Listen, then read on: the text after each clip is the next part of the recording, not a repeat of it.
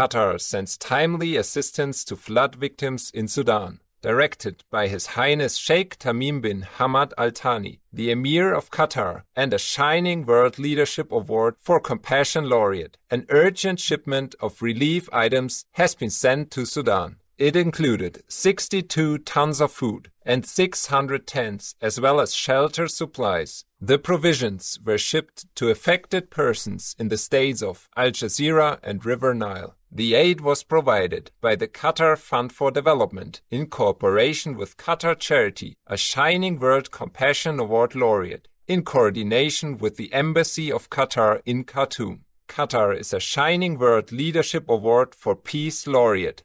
Our gratitude, Your Highness Sheikh Tamim bin Hamad Al Thani, Qatar Fund for Development, Qatar Charity, and others involved, for your swift assistance to the soulful people of Sudan. We pray that all the victims recover from this disaster quickly in Allah's protective grace.